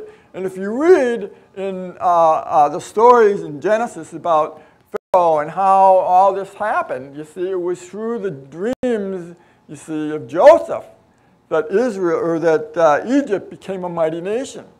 Because Joseph was given a dream and then you know, sold into slavery in Egypt, you follow, and then later revealed his dream to Pharaoh. And so what they did is the dream was that there was going to be 7 years of plenty and 7 years of famine, right? So then what Pharaoh did is he took that information and they stored food for 7 years so that when the famine came, you see, they had food. And all the world came down into Egypt, you follow? And it's in the Bible that you know, the people came down here, that they sold their souls into bondage in Egypt for food. You follow? You see? So now they were there for some 400 years, the Israelites, you follow? And then here Tandy's talking about the time that come for Yahweh to deliver them out of that bondage. Now the way he precipitated that, or the way he started that whole salvation or deliverance from Egypt, is he revealed his name to Moses at this burning bush. Because before this time, you see, if you go to Exodus 6:3, it talked about how that before this time when Moses received this name at this burning bush, the name Yahweh was not known to mankind. So when you go back in history to the time of Noah, you follow, or the time of Abraham, you see, these people did not know the name Yahweh. You follow? You see? So when after Moses received that name, Yahweh, he showed him a witness. He said, what do you got in your hand? A rod. He says, well, throw it down on the ground. What happened? It turned into a serpent. So Yahweh, which means I will be, or I will cause to exist, or he who causes to exist, he caused the rod to turn into a serpent. You see, he caused the water to turn into blood down here in Egypt. You see, he caused the plagues of the fire and the ice and the flies and the lice and all these things. In other words, he was manifesting the power that was in his name down here in Egypt. You follow? And that is what is causing the judgment against Egypt. You follow? Because Pharaoh, you see, is representative of that mystery of iniquity, you follow, you see, or Satan or Lucifer, the devil, you follow, and he opposes Yahweh, you see. And he, and you know, when you read, you know, he says, Yahweh says, sends Moses down there, and he says, now, Yahweh said, let my people go, you see. And then Pharaoh, you know, after some plagues, he says, well, I'm going to let him go. And then he turns around, and he goes back on his word, right? And then so it's back and forth, you see, until finally the children of Israel are before the Red Sea, and they are delivered out of this bondage, you follow? So after all of these things happen down here in Egypt, if you were there experiencing that, you follow, and hopefully you will check these things out and read them, you follow, these accounts that we've been going over, because you will become convinced that it was Yahweh and only Yahweh that delivered them out of Egypt. You follow? So that's why in Isaiah it says, I am Yahweh, you know, Yahweh speaking to the prophet Isaiah, and he says, I am Yahweh and there is none else. You see? You follow? And declaring from ancient times the things that are not yet done. So if you want to understand something about Yahshua and his purpose, you see, you must go back to the law of Moses, you see, and the prophets. So now back here in Egypt, you see, and I'm not going to go into a lot of detail, but you're going to find, if you read about this account here in Egypt, Moses had a minister back here named Yahshua. You follow? Now let's go over to Exodus, the 23rd chapter, and pick it up at 20, I think it is. 23 and 20, Exodus. Behold, I send an angel before thee, to keep thee in the way, and to bring thee into the place which I have prepared. Beware of him, and obey his voice. Provoke him not. For he will not pardon your transgressions, for my name is in him. Okay, so he's talking about this minister that Moses had. And he's saying now, behold, he's telling Moses, behold, I send an angel before thee to keep thee in the way and to lead you into the land. You follow? Now, the other whole story that goes on behind us is back at the time of Abraham, Yahweh made a promise to Abraham, right? That he would be a father of many nations and that he would inherit Canaan's land. You follow? So the Israelites that are down here in Egypt are descendants of Abraham. You follow? And that's why, let's get Exodus 6:3. I called for that earlier. Let's get it now. Exodus 6:3. 6 and 3. And I appeared unto Abraham, unto Isaac, and unto Jacob by the name of El Shaddai. Okay, so now Yahweh speaking to Moses, and he's saying, I appeared unto Abraham, unto Isaac, and unto Jacob by the name of El Shaddai. In other words, keep going. But by my name, Yahweh, was I not known to them. So Abraham and his descendant was Isaac, and Isaac's descendant was Jacob, you see. Yahweh appeared to them, you follow, but not by the name of Yahweh. He appeared to them as El Shaddai. So at the time that Moses encountered this burning bush, while the children of Israel are in Egypt, the name Yahweh has not been revealed, you see. So when this name comes down here to Egypt, all these phenomenal things are a result of Yahweh, which means he who causes to exist, or self-existent one. So you're seeing the power manifested in that name, you see, to prove that he is the only true Elohim, you see, the only one, you follow, that can deliver them from this bondage, you see. You follow? So now when the Messiah comes in, he says that he came in his Father's name, right? So Yahshua is a combination of the name Yah, right? The shortened form of Yahweh, and you can pick that up in Psalms, right? 150, or I can't remember exactly where it is, but it's 68 and 4, Psalm 68 and 4. Talked about that sing praises unto Yah, right? It refers to Yah as a shortened form of the name Yahweh. So Yah portion of Yahshua is coming from the Father's name, Yah, right? You see. Now the Messiah said he came in his Father's name. So in order for that to be true, it has to be manifest in the former things of old, right? So when you look down to the prophets, you have Jeremiah, Isaiah, Obadiah. See, these were all the prophets, and each one of them, Jeremiah means Yahweh establishes. Obadiah means servant or praiser of Yahweh. Isaiah means Yahweh saves, you see. So you have that manifested down through the law and the prophets, you follow, you see, to prove that the Messiah's name is Yahshua, you follow, and it could not have been Jesus.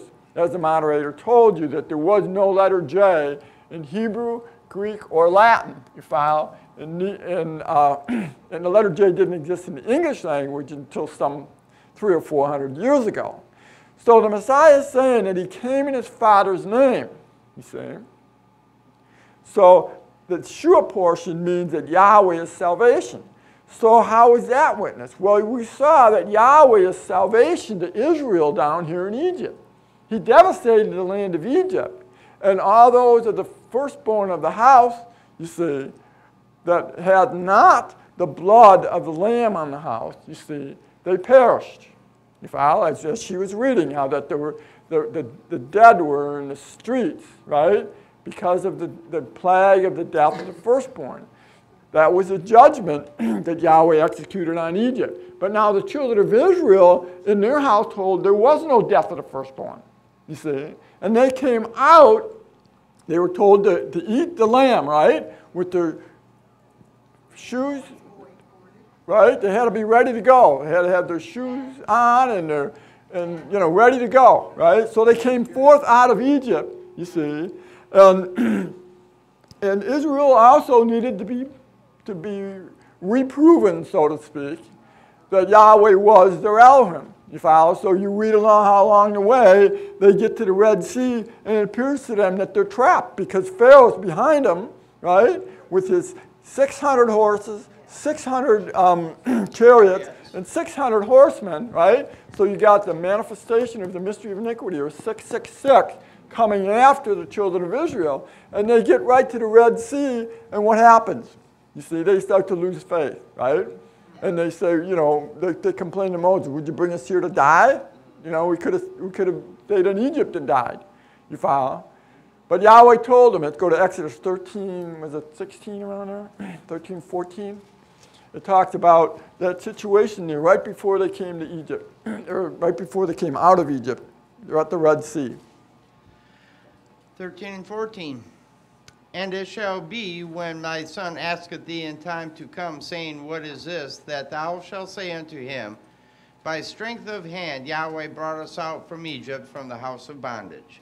And it came to pass, when Pharaoh would hardly let us go, that Yahweh slew all the firstborn in the land of Egypt. Maybe it's 13? That's not what you want, is it? I want to stand still and see the salvation of Yahweh. Maybe it's 13? 13, 14? 14 and 13? 14, 13, okay, sorry. 14 and 13, Exodus. And Moses said unto the people, fear ye not, stand still, and see the salvation of Yahweh. So Moses is declaring the salvation of Yahweh to Israel down here in Egypt. You follow? You follow? So when Messiah comes in, he's coming with that name Yahshua, which means that Yahweh is salvation. You follow?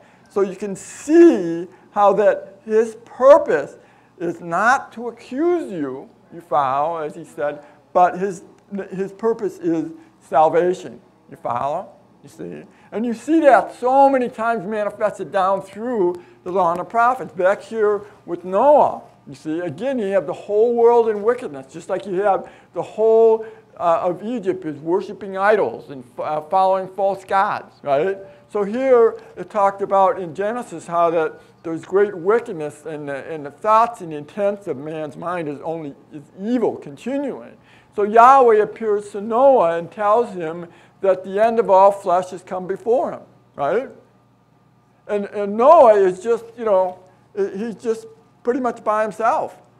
Well, he preaches this end of the world for 120 years, you see. And by the time that 120 years pass, he's married and he has 3 sons, you see. You follow? And it was Noah's family, you follow, 8 souls that got in this ark, you follow? And all the rest of the world perished, you see.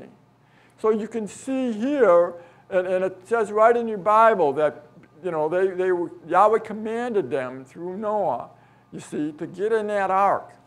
And it says that the angel of Yahweh closed the door of the ark, you follow? Just like that angel back here is closing the Red Sea, you follow? And Pharaoh and his host and, you know, all of his army, they drown in the Red Sea, you follow? Here, that rain comes and drowns all the rest of the souls on the face of the earth. So there's only a remnant that is saved, you see, or delivered, because they are the only ones that believed and that wanted to follow what Yahweh had said back here, you see. So you have Yahweh being salvation back here with Noah, you see. And you could go through these different stories in the Bible with, with Joseph. You know, Joseph, we were talking about how Joseph was gifted with the interpretation of dreams, you see. And he goes down into Egypt, and he ends up with a bunch of different experiences down there in Egypt. One of them, he was sent to prison, right? And he was in prison for, what, like 17 years or something like that. And so finally, he interprets the dreams of his fellow prisoners, and word gets out to Pharaoh that this guy can interpret dreams.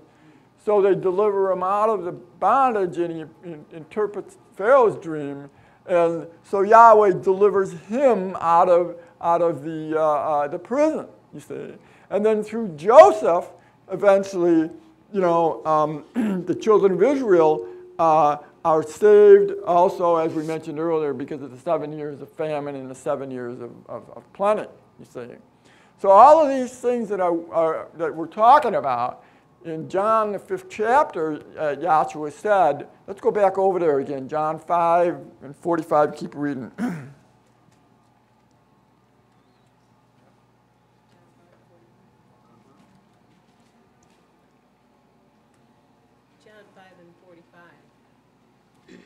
John 5 and 45.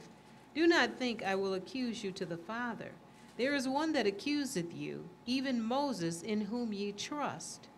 For had ye believed Moses, you would have believed me, for he wrote of me. So here the Messiah is saying that Moses wrote of him. So when you're reading about the salvation of Israel coming up out of Egypt, you see, this is an example or a shadow or a witness that Yahshua was going to come, you see. Now you have down here in Egypt the 4 points of blood, right? And that blood came from a lamb, you see. And that lamb had to be male, or the firstborn of the flock. And it had to be male, and it had to be without spot and blemish. So when the Messiah comes in, you see, and he's baptized, you see, John recognizes him and declares, behold, the Lamb of Yahweh that cometh to take away the sin of the world. You see? You follow? So Yahshua is the true lamb, you follow, that this lamb down here in Egypt is a figure of, you see. This was just an animal, a beast, you follow, you see. But it was just a figure, you see. And this lamb had no spot and blemish. Yahshua was brought before Pontius Pilate, right? And he said, I wash my hands of this innocent blood because I find no fault with this man, right? You see. So Yahshua was without fault or no spot, you see. He was male, right? And he, down here in Egypt, they had to take the blood and put it on the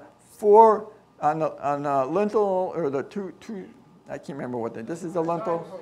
To tie the 4 points of blood, you see.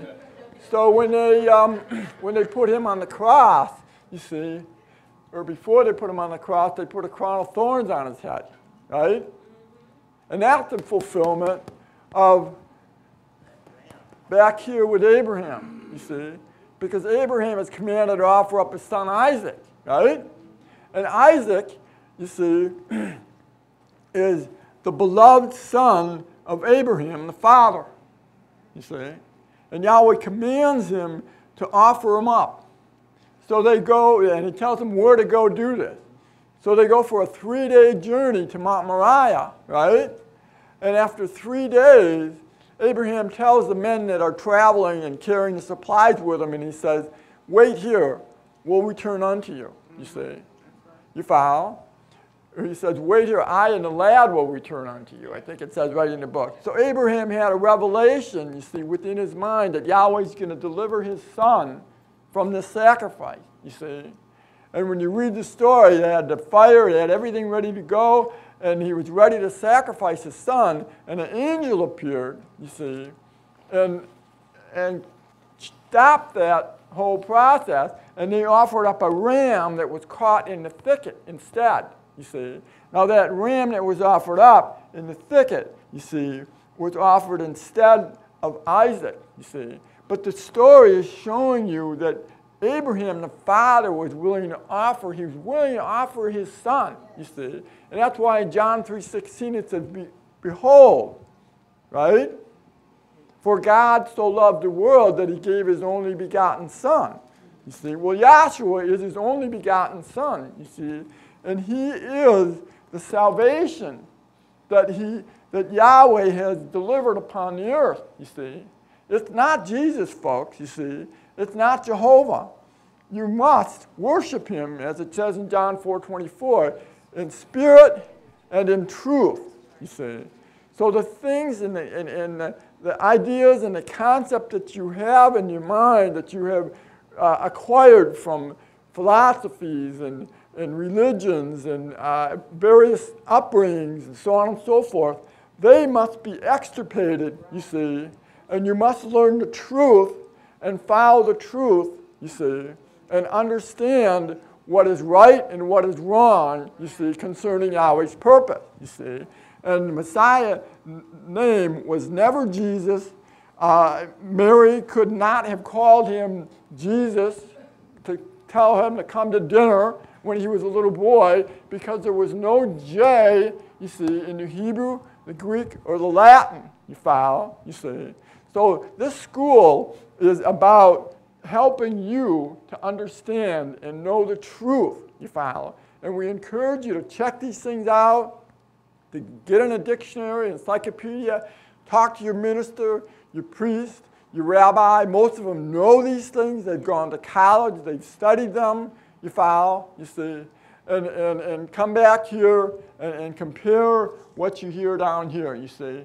Because this is about the salvation of a soul, you see. And we want you to know these things, you see. Because John 17:3 is, that this is life eternal, that you might know Yahshua, you see, or Yahweh, the only true Elohim, and Yahshua the Messiah, whom he has sent. Thank you.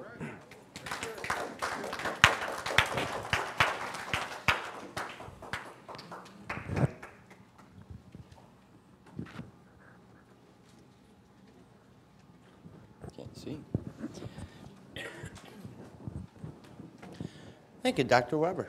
That brings a close to our class for today. Are there any comments or questions? Excellent class. Excellent class. I'd like to thank everyone for coming today, and especially our visiting member, Dr. Chuck Weber. It was a pleasure to have you here. Enjoyed it. Class announcements are as follows. Classes are held every Wednesday and Friday from 7 p.m. to 9 p.m. and Sundays 11 a.m. to 1 p.m. All beginner and instructional meetings are posted on the whiteboard in the back. 1 week from today, next Sunday at 9 a.m. is our third fundamentals class for the month of July. Also, next Friday, the 19th of July is our after-class question and answer period. A reminder that the school is supported by our members. Pledges are due at the beginning of each month. Donations are welcomed and greatly appreciated. For either one, please see our treasurer. Also a reminder that our school picnic or class picnic is July 27th, 1 p.m. over at Hawk Island Park. There is also a little run walk thing prior to that. If anybody would like to sign up for that, you could see Marta, Dr. Gleason, or Dr. Alice Blair. No, just Dr. Gleason. Okay, or I'm sorry, Cerna. I got it. Okay, the picnic is also at 1 o'clock at Hawk Island Park on Kavanaugh Road. There is a sign-up sheet out in the lobby, and if you do come, we please ask that you bring a dish to pass. That concludes our announcements for today. Let us all rise for the doxology so that we may be dismissed. I will be quoting the last two verses of the book of Jude.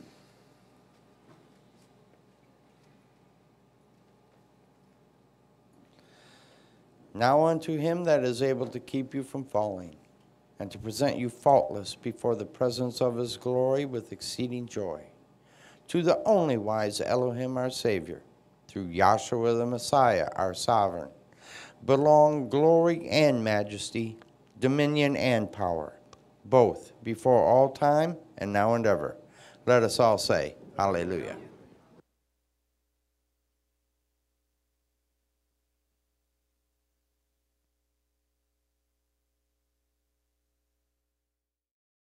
You can hear it in the wind as it blows through the trees. You can see it in the wings of a bird flying free. You can see it in a flower as it reaches for the sky. Every ocean praises Yahweh in overwhelming sighs. So let's sing hallelujah, let's sing hallelujah, let's sing hallelujah, let's sing hallelujah, let's sing hallelujah, let's sing hallelujah, let's sing. His creation is a masterpiece no artist could touch. Oh no, no. Every color that he painted it with love. And his signature is seen on everything he made. Even you, for every breath you breathe his living name. So let's sing hallelujah.